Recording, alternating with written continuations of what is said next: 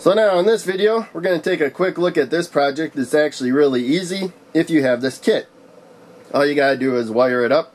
They even have illustrations to make it easier to wire it up. But in any case, this is the Elegoo Mega 2560 R3 board. It's a clone of the Arduino board. Arduino lets anybody make their boards and sell them under different names.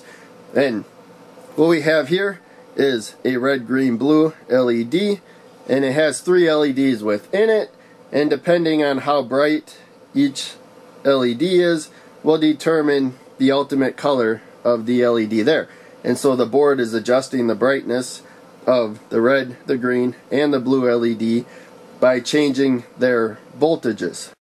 So now zooming in, it's a lot easier to see the wiring. So as I said, there's a red, a green, and a blue LED within this LED, 3 separate LEDs. And so the blue one here is the closest. You can see blue comes from the board. This is going to apply voltage to the blue LED. Comes to this protective resistor. This is a 220 ohm resistor. So this board and these resistors, they are in the kit, but these particular ones are ones I used from elsewhere. So the board's going to look the same, the one that's in the kit, but the resistors in the kit are blue. But instead of using the blue 220 ohm resistors from the kit, I used resistors from another kit because it's easier to keep them organized. But the kit does include 220 ohm resistors. But in any case, the resistor jumps the gap here to this pin of the LED, which is connected to the blue LED. And then for the red, the green, and the blue LEDs, they all end here. This is where they it's called the common cathode. They all share a cathode, and that has a black wire that goes to the ground pin of the board. And of course there's the other end of the jumpers. So we have the black one going to the ground pin. The other pins are determined by the sketch, the program that we uploaded, and I got that sketch from the disk that came with the kit. So it predetermined it. But in any case, we got red to 6, green to 5, and blue to 3. And normally these are the easier to see numbers, but the numbers are also on the board here. So now, these pins are pulse width modulation pins. I know it's upside down, but that's PWM. And what that means is that you can turn them on and off rapidly. And so, if you want half the voltage from pin 6, it's a 5 volt output, but you want half the voltage, what you do is you just turn it on and off rapidly. You have it on and off equal amounts of time. So that means it'll only be on half the time, and it simulates giving you half the voltage. And our eyes are not quick enough to pick up those quick on-off flashes, and so it just looks like you're getting half of the electricity. So now, they provide the sketch for you in this file. This file, you double click it, it opens up the IDE. That's the software that Arduino uses to program and upload those programs called sketches to the board.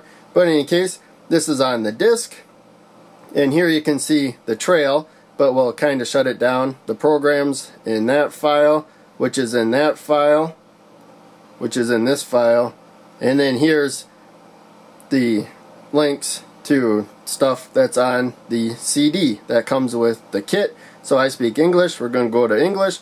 Down here is the PDF file that you can look at the projects that they provide, and in that PDF file it said to go to code here, and then lesson 4 there, and there's the file. As I said, you double click that, it opens up the IDE with the sketch already programmed.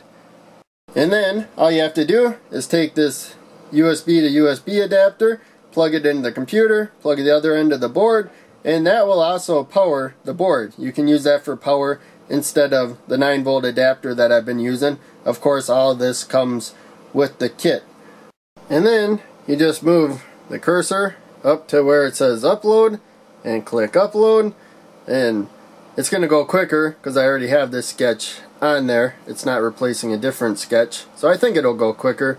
But here you can see it's compiling it, and there, now we're done uploading, and I already had the board wired and everything, So you just gotta rewire those pins. But you can see right here, this is where we defined what each pin does. And this program, this sketch is actually quite a bit complicated. So we're not gonna go into the details of this sketch. They talk about it in the instruction book, that PDF file I showed you earlier that has the different example programs. But in any case, that's all you have to do to get this project to work. And now, just kind of as a bonus, I want to compare this LED. This is the only LED that comes in the kit, but here's one that I got from another kit, a red, green, blue LED, and you're going to kind of notice that the color doesn't look as good. It all is pretty uniform here, whereas we have a whole bunch of different stuff going on here. I'm going to turn the light up here and disconnect the power. So the LED that came with the kit, as you can see, this is called diffused, and sometimes I'll refer to it as frosted because it kind of has that frosted look, whereas this other one that came from another kit is clear. In fact, I think all I have is clear, other than this frosted one, which comes with this kit. But as I said, this one came from another kit. So definitely you want to get these diffused ones whenever possible.